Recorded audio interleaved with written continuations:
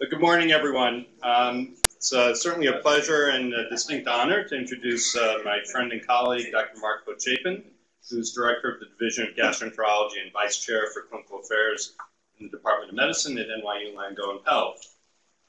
As I usually do, I'll start with his education, but I'll start at an unusual place, which is high school. So Dr. Pochapin is a graduate of Spring Valley Senior High School, which is where I also went to high school, where he was editor of the school newspaper, which the next year I was co-editor of. Not to intricate myself in New York TV at all. Obviously a hotbed of gastroenterology in Rockland County. And Mark then went on to bigger and better things at University of Pennsylvania, where he got his Bachelor of Science in Biomedical Engineering and then his MD at Cornell, his internal medicine training at New York Hospital, where he was also chief resident, and then GI training at Montefiore. After that, he joined the faculty at Weill Cornell in 1993 or so and rose to through the ranks to be associate professor of medicine, but also chief of GI endoscopy, director of the J. Monahan Center for Gastrointestinal Health, and associate chair for clinical affairs in the Department of Medicine. And then in 2012, NYU called, and since then he's been the NYU Schultz Leeds Professor of Gastroenterology and director of the division and vice chair. He's won many teaching awards and is famous for his lecturing and teaching in gastroenterology and very active in many different GI societies. In 2017, he became vice president for the American College of Gastroenterology. And I think what he's best known for is his advocacy for GI health, especially in the area of colorectal cancer screening and GI cancers.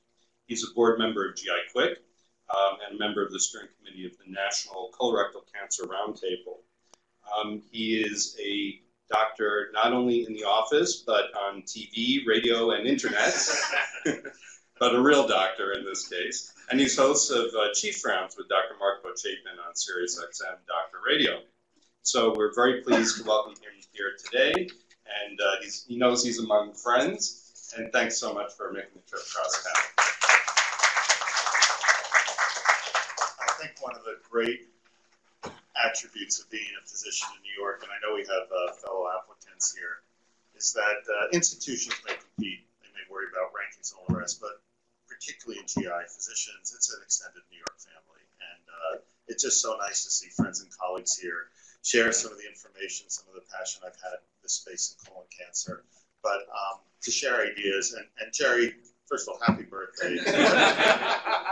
I believe the numbers go down at this point. You have not changed. I mean, I remember when I was a fellow applicant, you were exactly the same, doing the same thing with the same enthusiasm, showing little holes your biopsy. I mean, honestly, it's just incredible. And what a treasure for us, for anybody here, but for the younger members in this room, Jerry Way is really one of the icons of the field, literally one of the founders of colonoscopy. And everything I'm talking about is really based on the incredible work Jerry and others have really laid the groundwork. Also, New York is really the site for the origin of a lot of our professional societies. It's just a very special place, and particularly among the physicians, so I appreciate being here. And it's special not only in terms of what we talk about, what we get excited about, but where we came from. This is what a beautiful high school. I mean, come on, did we go to the most beautiful? And that's not changed. It was beautiful. It fits my memory. But yeah, and somehow it was a hotbed of gastroenterology. Who knew? Well, you ever see Sid's show where they had the first National Polyp Study meeting in Queens? So anyway, I think, Jerry, you're probably there, right? And this was our logo. The tiger didn't look as mean back then. No, it got a little meaner looking. Anyway, I don't think either one of us was on the football team. We were with our little marching bands on it. We were so cool. Bruce, we were the coolest as editor of the newspaper. But there was one thing we could do. We'd take a road trip down to White Plains, which is where they did all the mock-up for the newspaper. And that was our big thing. Okay. Disclosures. Maybe someday I'll have some stock options. Really, I told them a few things, and now it becomes a disclosure, but I think we have to be very careful with what we disclose these days. So I'm going to make make sure I put it there. And there are a lot of things I want to discuss. I was asked to discuss quality. Truthfully, Dave Greenwald is one of the world experts in quality. But I always like to look back a little bit, to look forward. I think when the two societies, the ASGE and the ACG, got together and said that quality is a priority, I just want to read the quote that was in that original article. ASG and the ACG recognize that if we do not develop evidence-based quality measures, an administrative or governmental agency without experience or insight into the practice of endoscopy will define these measures for us. That was really very intuitive, and I hope we always, as a profession, look forward like that and say, don't bury our head in the sand. Let's get out there in front and state what we think are the important quality metrics. The original article was published in 2006. It was revised in 2015. There are 23 endoscopic indicators and 15 for colonoscopy. And I just want to highlight a few things. These are the indicators pre-procedure. Notice that the surveillance intervals, including the 10-year screening for negative average risk colonoscopy, is actually a level 1A evidence. So I think we should feel comfortable waiting the 10 years. And also, as you'll see, the appropriate interval recommendation is also a quality indicator. Now that's being looked at, and maybe down the road, and I'll show you some of the less invasive technologies that are being developed. Perhaps we might have something we could do within the 10 years, but it is level 1A evidence, and I think we do have to really respect the surveillance intervals. The prep quality has also become a quality metric, and notice that the performance target, probably can't read in the back, is 85%, meaning that we're now responsible for making sure that at least 85% of our patients have a good prep. A prep that will not change our recommendation for callback. So again, prep is important, as we'll see in the quality metrics, and actually, as we saw in the cases that we just looked at, without a quality prep, you're not going to be able to see little holes in the colon or particularly the flat polyp. ADR we'll get back to. That's really our best quality metric. It's also the most validated. And then withdrawal time, if the patient has diarrhea to biopsy for microscopic colitis, the frequency of IBD surveillance, although, again, that's not great evidence. Removing every polyp you see, unless it's large polyps, and you refer to Jerry and others. And then after the procedure, perforation, making sure there's consent, post-polypectomy bleeding, and the timing of follow-up. Just again to remind everybody, over and over again, every study has shown split prep is better than single-dose prep. No matter what you're splitting the prep and getting that second dose closer to the procedure will actually clean the deep aspect of the ascending colon and cecum and make it easier not only to see polyps, but particularly the flat polyps. And take the picture. Look, it's beautiful. There's a beautiful geometry to the colon. Don't you love going into the ileum and just exploring? You're like finding Nemo or something. It looks like a coral reef in there. Unless, of course, they have Crohn's disease. Then it looks like one of the coral reefs that's been too many times looked at with scuba diving. But take the pictures. No one will ever question that you reach the cecum. With interval cancers, this is absolutely essential because when you have a photo like this, you know you've been to the origin of the colon. So GI Quick was really an interesting concept. It really was the brainchild of Irving Pike. Right now, Glenn Eisen is the current president. Again, societies working together collaboratively. And for those of you who don't know Lori Parker, Lori has been running GI Quick and is one of these people, the unsung heroes of our quality repository.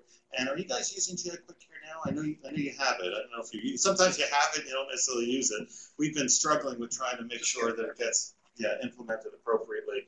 But it's really incredible. Glenn was a Mount Sinai resident. Yep. Is that right? Yeah. Wonderful. There you go. It always seems to come back somewhere.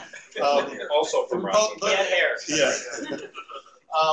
We're over 7 million colonoscopies in June. It's amazing. It started in 2011. We had 100,000. We're over 7 million. I implore all you, the director of research is Dave Greenwald.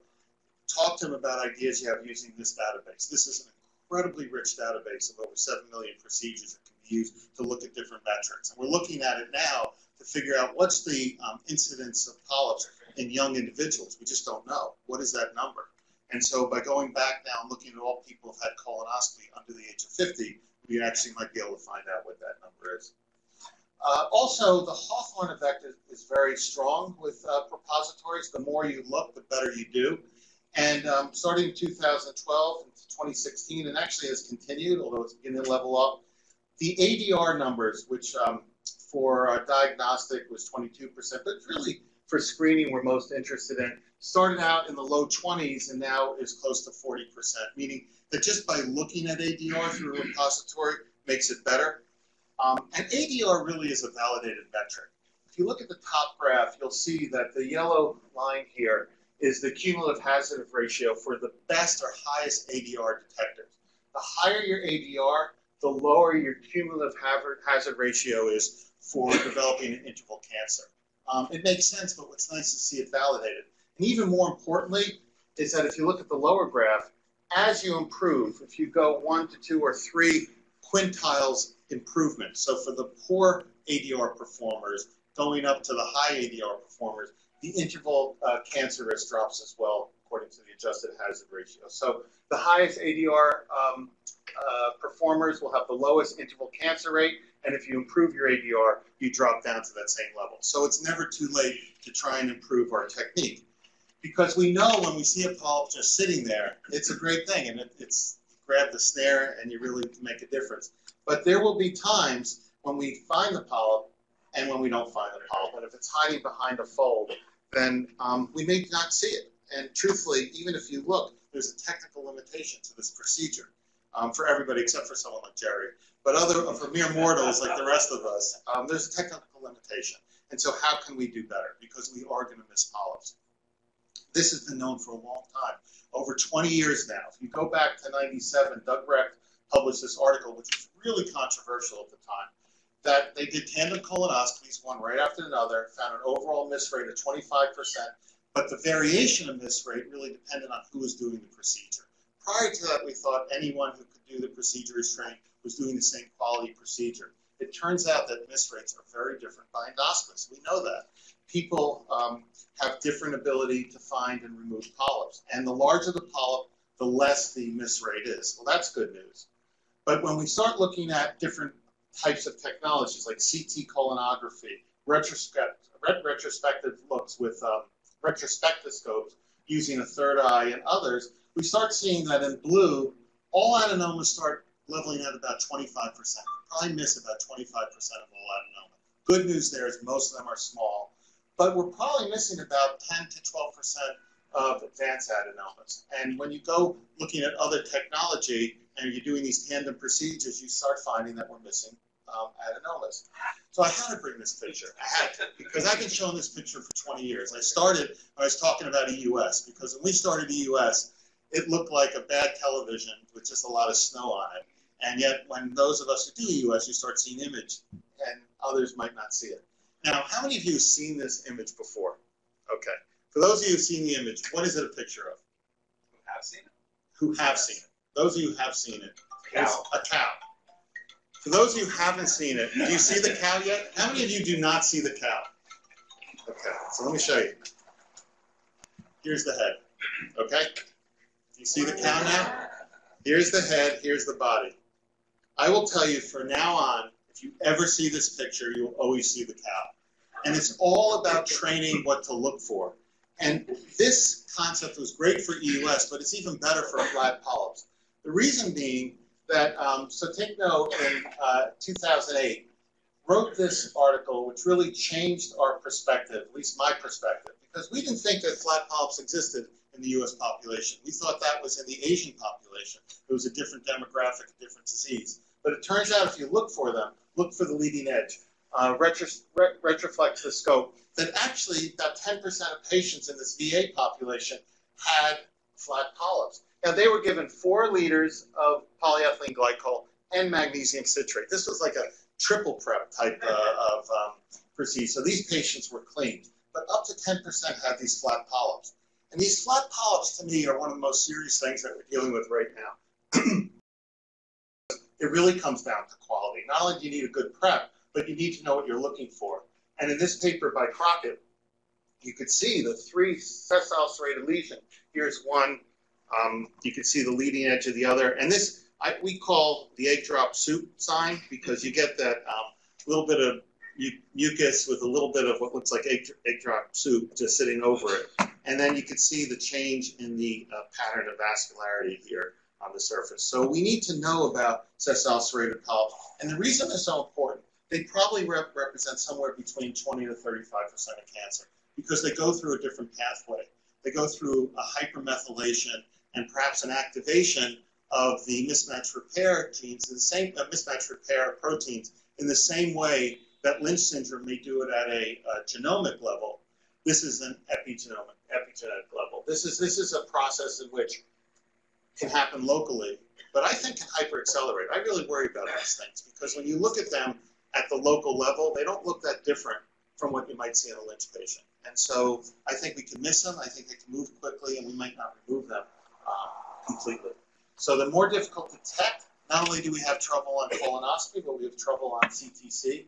They're less likely to bleed, so they probably will not be detected on FIT. And that's actually where the DNA, when you look at the Deep Sea study, which I know you all know about, because Steve is really one of the lead authors on that study. When you look at that, and you look at the ability to detect polyps, particularly sessile serrated polyp, actually adding the DNA to the FIT makes it a much more powerful test. But they're less likely to bleed, so FIT will likely miss it. They're more difficult to remove, and when you go back and you look at these flat polyps that have been removed, up to 33%, up to a third of them actually have been incompletely removed.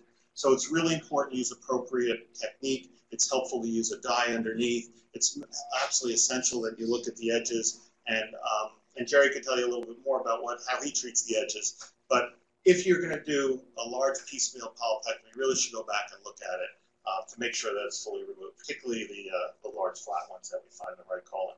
And I'm concerned about this, and although we don't have as good data suggests that we need to change the surveillance intervals, it's important that we do follow the surveillance intervals, particularly in the large polyps. And if there's any question about it being completely removed, go back sooner than later. So I thought this was a nice diagram in Crockett's paper, really looking at the three areas that we need to be very aware of. First of all, if we have rapid progression, we have to make sure that we have the appropriate surveillance intervals. If they're difficult to see, we have to optimize our ability to find them. And if they're difficult to remove completely, we have to make sure that we remove them completely as well. So we don't want to miss them, we don't want to completely resect them, and we certainly don't want to develop an interval cancer. So this paper by Barclay was also quite revealing, saying that it really does matter whether you withdraw the scope very quickly, less than 6 minutes, with a ADR of 11.8% versus greater than 6 minutes of an ADR of about 29%. The issue is that when this has been looked at multiple times, it may not matter as much. And when you look at large cohorts of physicians, and you look at the ones who have the highest ADR to the lowest ADR, there probably is not that much difference in their withdrawal time.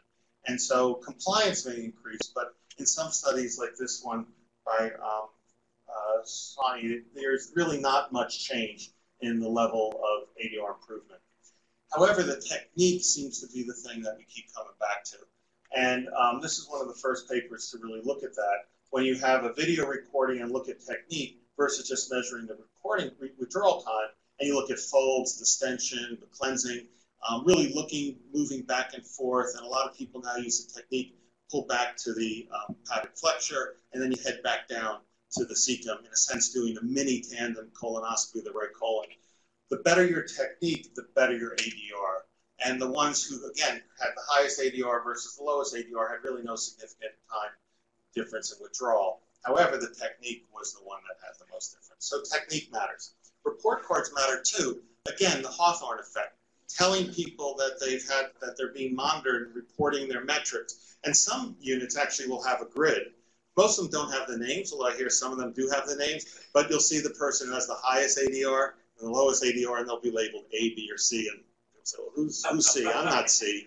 Who's C? Who has that low ADR? So, a little competition. Not that any of us are competitive. None of us are competitive. But a little competition does help in this space. And there was a 10% improvement in ADR detection. So what did we learn about quality? Quality is operator dependent, that nothing's 100%. We have to recognize that we will miss polyps and that there will be interval cancers. Our job is to minimize both of those because great job, have a high ADR, and follow all the quality metrics. The interval cancers are actually quite low. We need to track quality, we need to teach quality, we need to talk about it all the time. And addressing quality improves quality. So let's talk a little bit about guidelines now. So these are the multi-society recommendations that came out last year, listed in 3 tiers: colonoscopy every 10 years or FIT. Good news is that CT colonography and FIT fecal DNA or Cologuard are now part of the formal guidelines. They're tier 2, however, they are validated, and the issue with CT colonography has always been that if you're already going through the prep, most patients just want to get the colonoscopy over with. Truthfully, CT colonography should not be done unless you could do the colonoscopy on the same day as a positive CT colonography finding. Otherwise, putting a patient through a double prep really doesn't seem appropriate. As I said, with the DeeP-C study, you guys all know about FIT fecal DNA. Right now, the interval's every 3 years. That's probably not as validated as the actual screening with the combination. However, I think we're getting close to feeling more comfortable with that. And then FlexSig, although it's not something that we see much in this country, is used globally and is still recommended to be every 5 or 10 years. Capsule colonoscopy made it on the grid. I don't think anyone is truly using it. I know some people here have done some research on capsule colonoscopy. And the Septin9, which is the blood test I'll talk about, did not make it. And I'll show you the data for why that's the case. The U.S. Preventive Services Task Force. This is a governmental agency put together people to look independently at the data. And in the past, they've made very specific recommendations. This came out in 2016, and basically, screening works. I can't get any more out of this other than screening works. But the problem is that this is the guideline that most insurance companies will go to, particularly Medicare. And what Medicare says tends to be the template for other insurances. So it's important that it gets a little more specific so that we can make sure that the coverage is appropriate for the tests that work. So this is the Davis-Atkins family, and Len Atkins died at age 48 from colorectal cancer. His son actually now has become a big colorectal cancer advocate for earlier screening in African Americans, because had he been screened at the current guideline of 45, he might be alive today. What's interesting in African Americans, if you look at the incidence rates, which is on the left, and the mortality rates on the right, the higher green line is the line for African American, both higher incidence and higher mortality. And even more importantly, when you look at age-adjusted 20 to 44 incidence, the dark blue line is the African American incidence. So the incidence is higher for younger adults. The incidence and mortality are higher overall for African Americans. This made perfect sense to start the screening age at 45. And actually, the American College of Gastroenterology put it as one of their guidelines. And ultimately, the Multi-Society Task Force followed suit and made the recommendation that screening should begin at age 45 for African Americans. Now, just as a little preview, I'm going to get back to this. You probably heard the American Cancer Society just recently came out with their guidelines, which surprised all of us, really shocked all of us, because they dropped the screening age to 45. And they used 2 microsimulation models, which actually were published in the same issue of Cancer that the guidelines were published. So in many ways, it surprised us because we had at the National Colorectal Cancer Roundtable meeting, but I was honestly shocked to see that they dropped it to 45. And just yesterday, David went to Washington. I was on the phone, but there was a meeting to talk about what the implications are and how we actually come around this. I'm going to get to the data why we dropped this in just a minute, because obviously it means it's about the younger incidence of colorectal cancer. Sid Winnower says it best, the best test is the one that gets done, and now we just extend this with all the quality metrics, the one that gets done well. So we need quality, but we also need to make sure that we educate how to do the best quality and technique. So where are we going? Okay. This is really one of the most exciting things that I've seen in my career, because colonoscopy, first of all, was not a screening test. It was initially a diagnostic test. And for those of us who remember, when we wanted to use it for patients we knew were at high risk, we would say, haven't you ever seen a little bit of blood, maybe on the toilet paper? Because you couldn't just write high risk. You'd have to come up with a diagnostic criteria, and rectal bleeding was the one that was always accepted. And then in 2000, it became a metric for screening. You could use screening in the guidelines to use for a reason to do colonoscopy.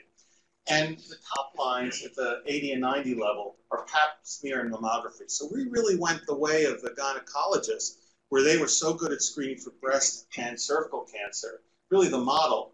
But colon cancer screening at that point, really with FIT or actually with guaiac, started in the 25 to 30% and has steadily increased. And this has been really a remarkable change.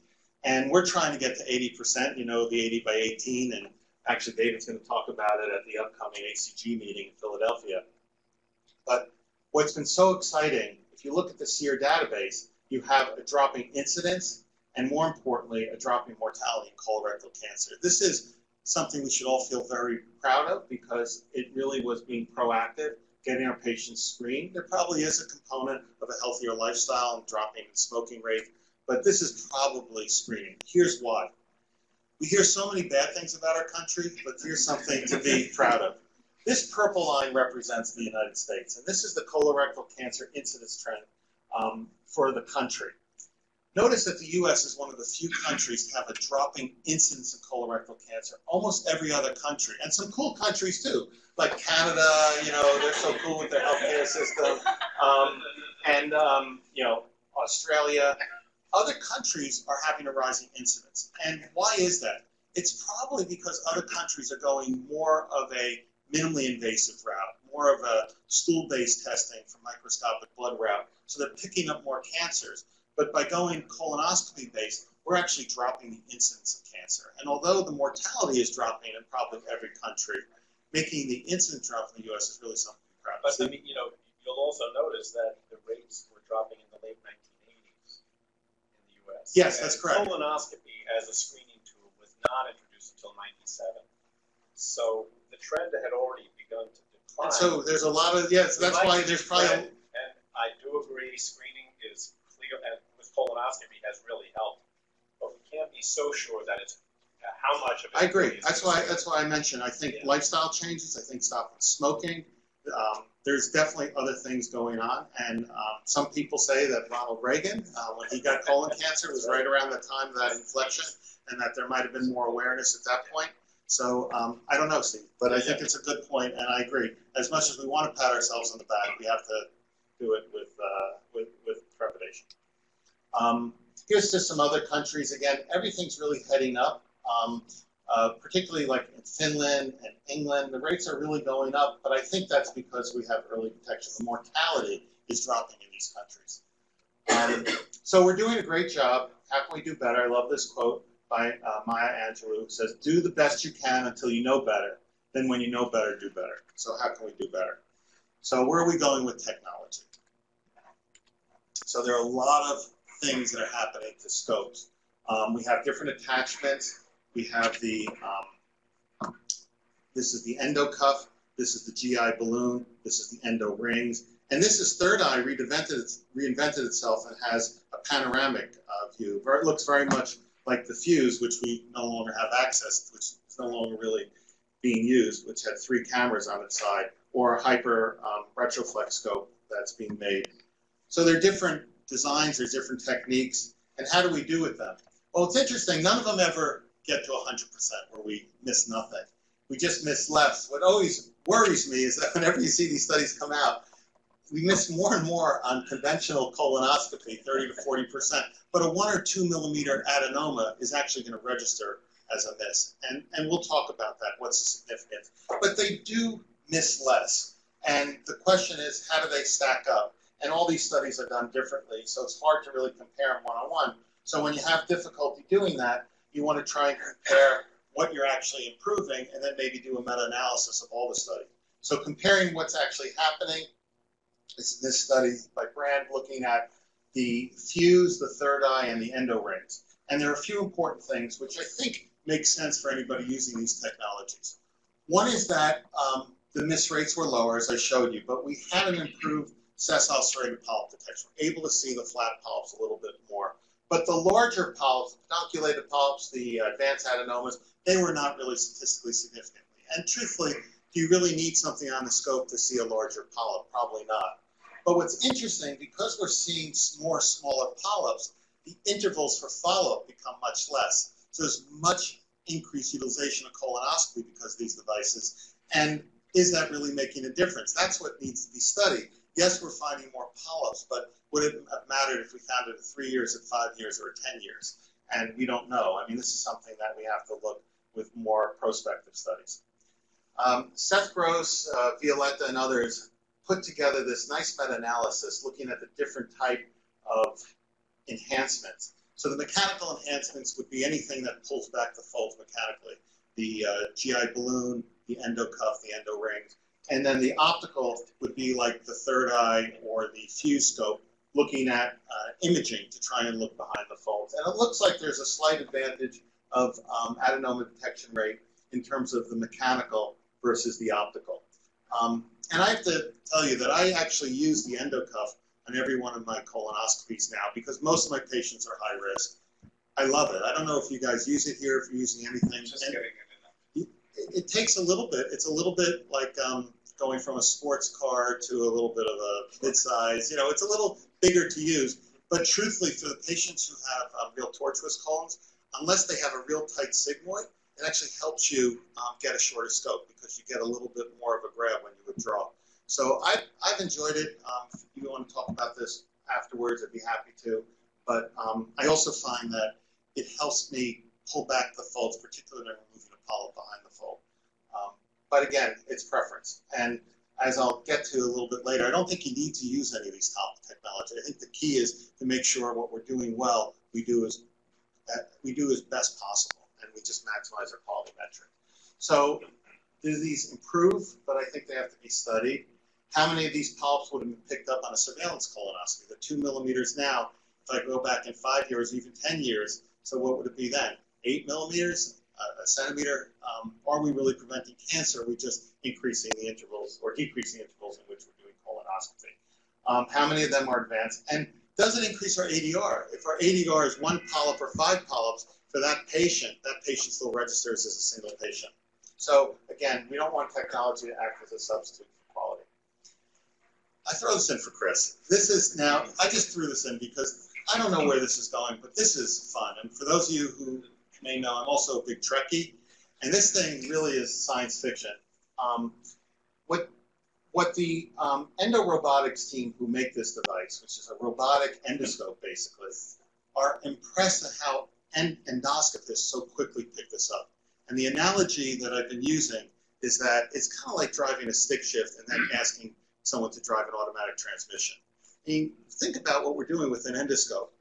We have, really dials that are pulling metal wires. We have one channel. We're moving our body. What we're able to do with the type of technology we have. Imagine if we now have opposable instruments, which is what the robot allows you, where you could literally grasp a suture with one and hand it to another. And this device right here, see this black little ball? This thing's like driving the space shuttle. You just drive this endoscope in robotically. It's only 25 centimeters now, so you can only get really to the distal sigmoid, and you could barely get, past the UES. However, as this thing gets longer, and as our instruments get better, we may actually have the ability to do even more surgery. Like Nikhil was showing you the Zankers. Imagine if we had the ability to really do endosurgery, which is where I think we're going. Now, this is more therapeutic, but it's really interesting. Anybody know what food substance that is on the top left? Okay, it's your friendly neighborhood pepper. And so right now the robotic scope is looking at it.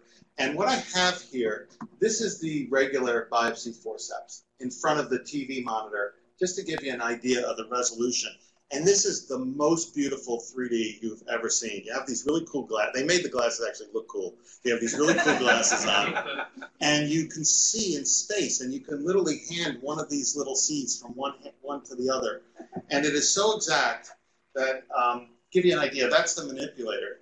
You see I'm holding it on the left. You can move up, down, left, right. You can rotate with your thumbs. And Seth had done the training first, Seth Gross, and sent me a Z that looked kind of like this. So not that we're competitive or anything, so I had to make a perfect figure 8. But they're tiny. This is a piece of chicken that you're burning into. And you can see how tiny, but how exact. So any drawn margin, imagine how exact. And first you outline, and then I did a ESD here, where you are able to hold up and retract and cut underneath. So this is being developed. It's not prime time yet at all, but just something fun to think about. And any of you are welcome to come over and play with this. We actually haven't. What's nice is this is a real med-surg collaboration. I do think that endoscopists need to work with the surgeons because this is, I think together we can do this. Our techniques of lifting polyps and removing them are very different than how surgeons lift and remove polyps. And I think they have experience with robots. And this is where we can combine our skills and do even better. What about non-invasive? So there's a lot of stuff that's being developed non-invasively. Innovations in prep, which we still have not seen come to fruition. Anybody know when this is coming out? Doug Rex presented this about 1.5 years, 2 years ago, where the prep is integrated in the food and the drink. There is Hygia Care, which is the irrigation. There's a scope, that's a pill. Invendo is making a disposable, really like joystick controlled scope. We know about CTC, FIT, and FIT DNA, but what about blood tests and breath tests? And can we do this non-invasively? So the blood test. So the septin-9 gene is what encodes for the protein, the cytokinesis. It's what's being looked at in the blood test that's in the septin test. And there was a lot of excitement initially. The sensitivity was about 50%. But even in the multi-center trial, although it did better than FIT with about 73% sensitivity, it still had decreased specificity. And no one has really included as part of the guideline.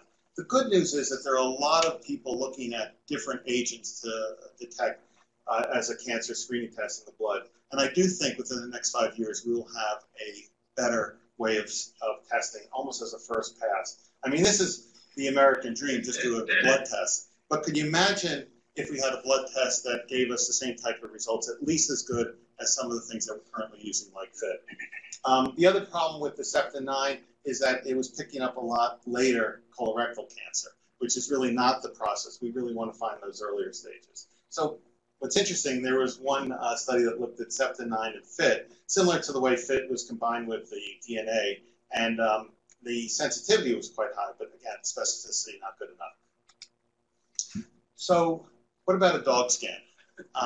This I've been disappointed to see has not come out the way I thought it would be, but I'm going to still share it with you because I think there's a lot of good science why this might work. So turns out that dogs can sniff colorectal cancer.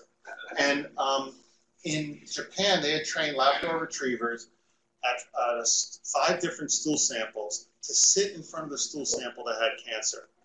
And remarkably, it had a 97%, now granted, it's a 1 out of 5 chance, but the dog 97% of the time, would be able to detect the cancer specimen.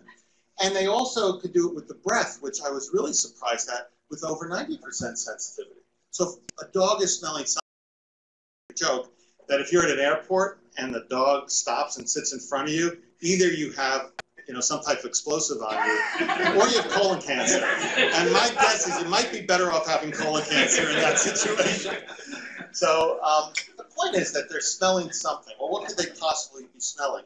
And this is where this concept of volatile organic compound. And we know that a lot of these VOCs are generated in the colon. We also are learning that the microbiome is probably different at the level of a polyp and a cancer than it is on normal mucosa. And so is it possible that that change in microbiome emits a different VOC thumbprint, or in this case, breath print, and that we can detect cancer? And this group, who is from the Technion in Israel, has come up with all these different VOC type of machine learning algorithms. So what is the VOC algorithm of someone with Crohn's disease, or with lung cancer, or bladder cancer, or with IBS? So it's really interesting that they're trying to get these different breath prints of different diseases. And what got me really excited was this slide. But I will tell you, this has not been validated. And when something's too good to be true, I always worry about it. But I share it because I do think there's some real exciting stuff here. If you look at the top left, this is a nanoarray analysis of breath for this CV1, which is just a proprietary amount of VOCs and different VOCs. That for patients who have colorectal cancer versus the controls, there's a real significant difference in the CV1, which is what they use, marker. Now, what's amazing about it is that there's also a difference between colorectal cancer and adenomas. Adenomas versus control. Non-adenomas and advanced adenomas, non-advanced adenomas and advanced adenomas, advanced adenomas and control. I mean, this would be the perfect non-invasive way to say, does someone have a polyp? And if they have a polyp, is it an adenoma? And might even be a first pass to colonoscopy. And not to get worried for those of us who do colonoscopy, because could you imagine the number of patients? I mean, if we're getting adenoma detection rates of 50, 60%, we'll be inundated with colonoscopies. What's been disappointing is, one, that I've been unable to get a hold of this technology and study, even though multiple times I thought I would. And two, I've not seen any more studies. This came out 2 years ago. You'd think something this exciting would have follow-up. So who knows? But I think there's science behind why you might see this with the changes in the microbiome we're finding locally in the colon, and that we have the technology, and dogs are detecting something. So the pieces all feel right. It's just a matter of getting the right technology and seeing if we can bring it to use.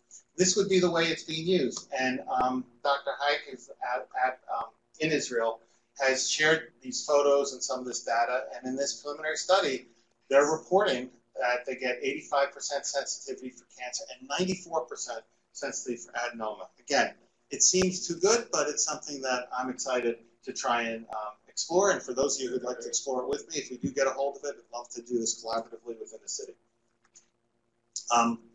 So just to finish up, we're seeing increasing incidence in younger adults. That screening age of 45 I want to get back to, and just the importance of public outreach. So we're all aware of this, that when we look at incidence and mortality, for those younger than the age of 50, we're now seeing, since about 2000 or even earlier, an uptick in the incidence and of the mortality for colorectal cancer. Now, I want to point out something really important. Whenever we look at data, we must look at our axes, okay? So if we look at our y-axis here, notice this is rate per 100,000. For the younger adults, we have 5, 10, 15. For the, I'm going to say, still younger adults, just not as young adults, we have 50, 100, 150. And for our, young senior adults, we're up to 500. Notice that it changes. And it changes at a log level. So I like to look at the data this way. Now we have a log scale on our y-axis, 1, 10, 100, okay? And we're looking at incidence rates by birth cohort. So if you were born in the 1960s, when you were in your 20s, this was your incidence rate. Your 30s, this is your incidence rates, et cetera, until, now we catch up to modern day, you're about 50 or 60. So notice that for our adults 55 and over, we have an incredibly exciting decrease in incidence in colorectal cancer. But for our younger adults, we're seeing an increase, but the numbers are still much lower than the older adults. This is really important. This is not some epidemiologic crisis. This is just an interesting trend that we have to explore and understand. Because if it continues, we're going to start seeing our 45 and overs beginning to intersect with our 55 and older, meaning that the incidence of our younger adults is going to increase to the point with the dropping of our older adults where they overlap. And that is one of the reasons why we are concerned about this. Now, what we know is that young colorectal cancer is more commonly distal, and that's why bleeding, particularly in 20-year-olds and 30-year-olds, they have rectal bleeding that has to be taken seriously. We should not just write it off to hemorrhoids. And for those of us who have diagnosed young patients with colorectal cancer, it's usually 6 months plus that they have rectal bleeding, they can treat it for hemorrhoid, and it's not inappropriate. It just, this is something we have to be aware of. Now, why is that? I really don't have a clue. I'm curious, Steve or Bruce or anybody have an idea? I don't know. I think the microbiome and antibiotic could play a role. We know that there's so much more going on with the way the microbiome processes our diet. Maybe our diet becoming more rich in sugar, change in microbiome, the antibiotics.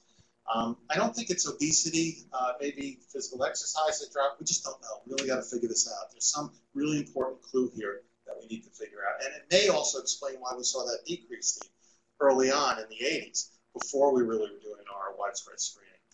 So the American Cancer Society said 45. Start screening at 45. They put this as a qualified recommendation, but it really has caused some issues because if we now have a discordance between what one society says, which by the way is not a GI society. Had the GI societies come out and said this, said, oh, you know, we're trying to be self-serving, and we've been very careful not to do that and message it at any screening is better than none. But what are we going to do about age 45? And that's why we had this meeting yesterday. And one of the things that we decided is that the 80 by 18 campaign will be 50 and over. We're not going to include 45-year-olds. And that we really have to continue to look at the data. Every group has to look and make their own decision and recognize that we need a conversation. My solution personally has been, if someone wants to start screening at age 45, an FIT is not a bad way to start in a younger adult. We talked about more distal disease, talked about bleeding. If they want to have a colonoscopy, I'm fine doing it. But I think there are other options we just have to be aware of that we can screen with as alternatives, because if insurance doesn't pay for it, as we all know, it can be quite expensive to have a colonoscopy. This is the data that they use to make a recommendation besides the SEER data that I just showed you. So there were 2 micro simulations. It's all modeling data, and that's been a lot of the criticism. But if you look at the life years gained for this is colonoscopy every 10 years, you can see the life years gains of 429 versus, say, FIT yearly at the age over 50, it's 377. This, in the graphic form, this is colonoscopy. The blue represents age 45, the gray represents age 50. Notice that even age 50 of colonoscopy still improves life years gained than any other modality, even starting at age 45. But starting at age 45 with colonoscopy in this microsimulation has the highest life years gained. And there was a lot of different, there was a lot of effort put in these models. And Ann Zauber was one of the lead people involved. Ann Zauber was also one of the founders of the National Polyp Study, along with Sid Winworth.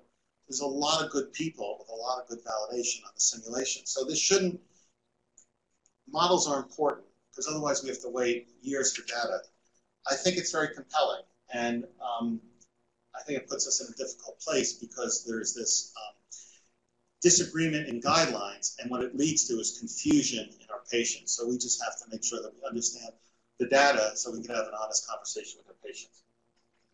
This was a nice paper put out by Peter Liang and colleagues, just looking at what the intended consequences were, decreasing colorectal cancer and preventing it in the 45 and older group, preventing it in high-risk minority groups, meaning if we don't now just focus on African Americans, see everyone at age 45, now we hit every demographic, including African Americans and others at higher risk. And we increase our screening rates for the 50-year-olds. I just diagnosed someone at age 52 2 days ago. It actually has not happened to me in a long time. Screening colonoscopy, large tumor in the descending colon. Strictly no symptoms at all. And he's 52. Well, why didn't he get his screening at 50? If he got his 50, that may have been a large polyp at that point. And, it just took him a while, as we all see. So if you start at 45, maybe we can get more 50-year-olds over screening. But there's a cost. We may divert resources to a younger population that can be used for a lower risk or an underserved population. Disparities may increase because of that. And then we now are not able to study that 45 and over group if they're starting to get screened. And as always, our benefits may actually fall short of predictions, particularly if you don't exactly know why we're seeing such an increased benefit. So finally, I just want to end with our 80 by 18 campaign. As I mentioned, David's going to be giving a talk at the ACG. We're 50 and over. This has been a real fun campaign to just get people motivated. Mary Dorshank, Emily Bell, and Dion Christopher are really the 3 people behind this at the level of the National Colorectal Cancer Roundtable. Can we get over the 80% bar? I'm going to use this as an advertisement for David's talk. The answer is yes, but not everybody. We're not going to get the country over 80%. We're lucky we can get the country over 70%. But there are groups, like for example, the VA is over 80% right now. So there are groups, and when they get over the bar, they get a nice little badge. They get a nice little badge, and they get in the Hall of Fame, and they're recognized. But I do think we can do it. I don't know if you know screening rates here at Mount Sinai. We're still struggling to get over 80%. Yeah, and we're still struggling to get over 80%. but the VA has done it, and I think the campaign allows for a conversation and target. We're trying to come up, what's it going to be called after 2018, because it ends at the end of 2018, obviously. We thought it was going to be 80 and beyond, but we heard yesterday that there might be some other things. So what happens if we get to 80 by 18? What would happen if we were able to really screen 80%? We would prevent about 270,000 cases of colorectal cancer and prevent 200,000 colorectal cancer deaths. I like to think of it as Yankee Stadium. Yankee Stadium has about 54,000 people. When you go to the stadium, you always miss like the most people in the whole world. And there's still that excitement when you go in the stadium. You just see all the people and the green of the grass. Not yesterday. But not yet. Yeah. Or our Giants. I don't want to talk about our New York team. Or our Jets. But think about one person there. And we're talking about 5 Yankee stadiums in cases and almost 3 and 3/4 Yankee Stadium in terms of number of deaths. It's just such a significant amount. And when you think about what it means to be part of a team, this is our team. And I think we played you guys once. We want to play you guys again. We're the NYU Gastros, and I think we really can't play softball. We can't play baseball, but we love wearing our T-shirts because that's the back of the T-shirt, and our logo is just so much fun. We get the runs. And you gotta love walking around Manhattan with a T-shirt that says, "We get the runs." So I'll leave you with that. I'm sure everybody sees the cow. Hopefully that cow won't walk down the street of New York. And as I said, it's so great to be back with our extended family. Thanks so much, Mark. This is New York. No one cares about T-shirts that say, "We get the runs." No one bats an eyelash. Great talk, thank you. 2 questions. One is about U-turns in the ascending colon and rectum as a metric for quality. Right.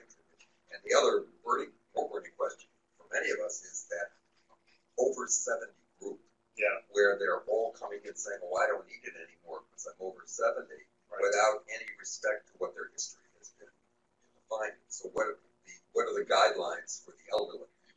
I'll start with that first, because the guidelines for the elderly, it's really when you start getting after 85, they say no. Truthfully, before that, the guidelines are mixed, but it's a conversation. You have a young, healthy 70-year-old. I mean, 70 is the new 50, really. I mean, there's, Jerry hasn't changed. Jerry's the new 30. I don't know Jerry. But, I mean, we all know. I mean, 70 and even 80. There are so many 80-year-olds who are so active and vibrant and healthy. I think it's a conversation. There are risks and benefits. There are alternatives to colonoscopy. You might switch to a FIT or a FIT DNA. Steve is concerned about older patients with hypermethylation, whether there's more false positive. But I think it's a conversation. I would never say no to someone based on age unless they're really over the age of, unless they're elderly. And there are a lot of older patients who are youthful. And, it's a definition of elderly. But the guidelines, the U.S. Preventive Services Task Force says stop at 75, but someone has polyps, that's now surveillance. That's not screening anymore. Steve, do you have any other thoughts about that? Yeah, I think more often than not, I find that it's the doctors that are reluctant to say to somebody, "You don't need another colonoscopy," because we're so defensive in our practice. I have to say, I'm finding myself in the last couple of months only telling patients they don't need colonoscopy. They're coming. They're told a 10-year interval, and they come back in 5 years, or 5 years, and they come back in 3 years, and they tell them, "You don't have to be here." I think a lot of doctors are uncomfortable telling somebody they don't need a test. Yeah, I think a lot of it is on us, not so much on the patient. I agree. And also, if you look at someone who's not had polyps, and one of the things that the National Polyp Study showed, there was a low-risk cohort of no polyps, which really had a decreased risk of colorectal cancer lifetime. So for someone who's not had polyps, I feel a little more comfortable either stopping or switching to an FIT. My feeling there is it has a sensitivity in the 70% so for cancer. And if there's a false positive, I would offer a colonoscopy anyhow. But Steve can talk a little bit about Cologuard. Yeah, Cologuard, I've been using Cologuard more to try to avoid colonoscopy. So with Cologuard, it has a sensitivity for colon cancer about 92 or 93%, which is better than FIT, which is 73%. But the negative predictive value is what's important. If you get a negative Cologuard test in a patient, there's a 0.06% chance that they have cancer. pretty low. So I basically tell them if you have a negative Cologuard, there's practically no chance that you have cancer. Right. Now, It's not the same for polyps. Right. Right. And, you know, I've been around long enough. We used to think of screening for cancer. Now we're screening for polyps. And it's true. And I tell patients we could be missing a polyp. It's true. But if we do the Cologuard now, the interval is supposed to be 3 years. You know, we'll repeat it again. In fact, it's funny. I just got a letter in the mail last week. I think Jamie Eisenberg told me he got the same one.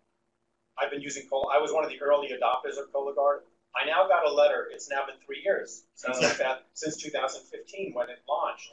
And they said, you were one of the early adopters of Cologuard. The next page lists the patients of yours that had negative Cologuards 3 years ago. You may want to contact them again. And I got a list of my patients that had, I mean, it's a navigated test. Yeah, it is. And like, when do we ever get that from a FIT? Or, you know? It's just they're a little more. They're going to the sense the specificity is less. So you're going to see patients with more false positive, and there may be more hypermethylation, and that needs to be. Yeah, the elderly. Yeah, there's an age-related methylation effect, so that a lot of the false positives in the elderly are due to age-related normal methylation of DNA in the colonic mucosa. Exact Sciences is getting ready to launch another deep sea study in the 45 to 49 age group, and the thinking is that with the same Cologuard test, the thinking is that it'll be even better because the younger you are, the fewer false positives. Yeah, I mean, truthfully, I think that's going to be the way to go with our younger patients. The reason I like FIT is just because it's so cheap. It's $20. But if there was a way to do that screening, get it approved. So by the way, retroflexion really hasn't been shown to improve ABR in some studies, and others it hasn't. If it's easy to do, fine. I don't do it anymore because I have that endocuff on, which pulls back the fold so nicely. I think it's a nice thing. I don't think you have to push it. I think a high-quality colonoscopy looking around the folds probably is what we need to do. And there's also been mixed data on the retroflex in the rectum. I do it on almost every patient. It's easy. Again, if there's a reason why you can't. Chris. So where in the quality world does management of, so we find all these polyps, but we know that sometimes polyps are inappropriately referred to surgery or unnecessarily undergo surgical resection where they can be safely, easily, and effectively removed endoscopically. So where is that falling into? So that's interesting. That actually came up in one of our recent conversations. In the metrics, it says you should be removing every polyp 2 centimeters and less. That's in the quality metric of polyp. Once you get above 2 centimeters, the feeling is if you're not comfortable removing larger polyps or flatter polyps, you can refer. It has to be a QA at the level of the institution because there's no one qualifier that would definitely say needs to go to surgery versus needs to go endoscopically. When you look at what these guys are able to remove, I mean, all of us, like, 5 years ago, we probably wouldn't even attempted some of these things. And now we have other types of devices. So I think you have to set your own standard and review them, particularly when there are complications. But we could not find, if you can come up with a metric that we could use, that then we can create a quality metric around that. Very tough. It's usually when you review the case, look at the images, does it lift, how big is it, where's it located, and what was done surgically. A lot of transanal stuff now might go the way of an endoscopic robot, which is now getting. I think that's fine. I think it's the hemicolectomies. No, I agree. For polyps that I think experienced endoscopists can. I fortunately come up with a metric. We've come up with our guidelines are strictly based on validated metrics, and some of them aren't that validated. As you know, they're best consensus. So. One last question from Ari. Comment and a question. Comment is, I don't see a cow. I see Larry Brandt's face. Yeah, I've been using this image for over 20 years, and you'll see these little 2 dots here. Very often I'll make a face appear with these being the eyes. I was going to do it, but I just figured that I would grow up a little bit. And my question is, in terms of looking at things and being able to identify them, are you using NBI for colonoscopy? You know what? I have not found a great. Truthfully, there's been almost no time where I've seen some NBI that I've not seen something in the white light. I might turn it on when I see something, but I've not really found a benefit. Actually, we're using something really cool now. We have an augmented reality device attached, and we're studying to see if it can pick up things that we can't see. So you have 2 screens, a separate screen, and all of a sudden a little red box will appear on the other screen that it sees something that it thinks is a polyp. And then you can look. And I will tell you, so far it has not found anything that I haven't seen, but it's pretty good at seeing, particularly like the flat stuff, because it looks for things like the reflection off of that little egg drop soup or other little findings. You can program, particularly with the augmented reality, a overlay, and it's pretty interesting. So that may come where we get an augmented reality assist. But right now, I think that the polyps that we're trying to find have not been improved with any of these other techniques. Again, Jerry, you find any benefit of the No, not at all. Well, reluctantly, we're going to have to end it there. Thank you And so much. thanks